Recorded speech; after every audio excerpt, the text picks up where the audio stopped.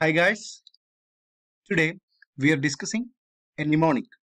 That means a simple code or a trick to learn the examples of drugs used in antipsychotic drugs. Actually, we all face a very big problem in reminding the drugs used and to remind the classification and category of drug in which classification do they belong to. So I have made a small mnemonic so that you can learn it by by hiding it. Actually, sometimes this is actually a negative mnemonic. We are using a negative mnemonic. Antipsychotic drugs. Will have a small look on antipsychotic drugs. They are used to treat psychosis, also used as tranquilizers and sedatives in darting of wild animals for transportation and restraint. Mainly, there are first generation and second generation drugs. So these are darting images.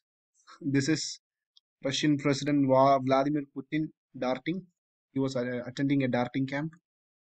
These are the darting sites in some wild animals.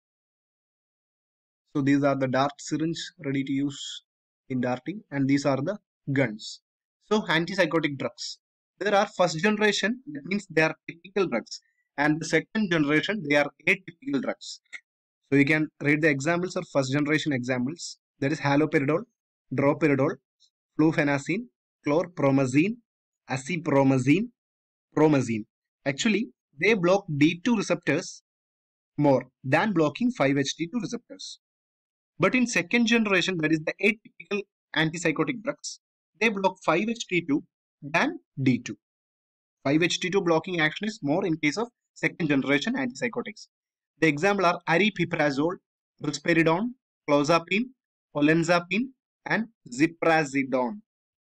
So now we are moving to the mnemonic. I'm once more saying that this is a negative mnemonic. If you're interested only, you can watch it. The mnemonic. Arjun got cap in PhD due to narcos addiction. That means someone has got cap in PhD, that is conditionally allocation of pass. Why? The reason was due to narcos, that means drug addiction.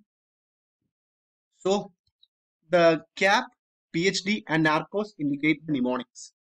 So for studying these three mnemonics, we have to get the sentence by heart. So cap means chlorpromazine, acetapromazine, promazine.